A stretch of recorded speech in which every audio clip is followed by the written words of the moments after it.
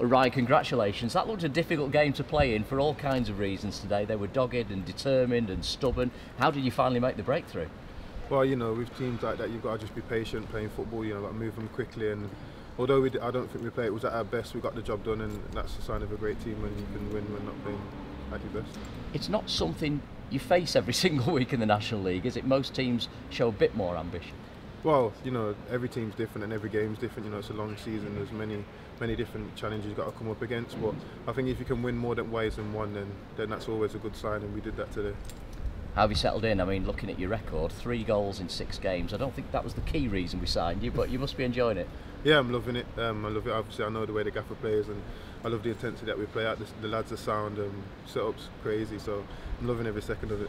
You mentioned intensity there. Is that something you recognise from Dave's previous clubs that you've been together at? Yeah, definitely. He likes high tempo, he likes the intensity at top standards, and he demands that. So we have to, as players, get on with that and make sure that we produce that on the pitch, and we are doing at the moment. What have you made of Stockport County so far since you've come in? Obviously, having won promotion last year with Hartlepool, you know what it takes to get out of this league. Is this a team that is capable of staying where they are now?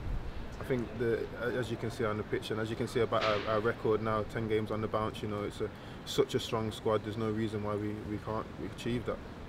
One thing that new players often mention to me when we come here is the crowd, and obviously today 7,000, on Tuesday it's a sellout, it's going to be 10,000 plus. Has that surprised you at all?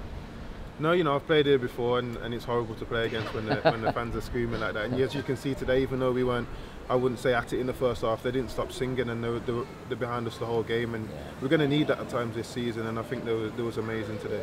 You certainly need it on Tuesday, won't you? Is that a game you're looking forward to, though? You're relishing the opportunity to take on second place Chesterfield?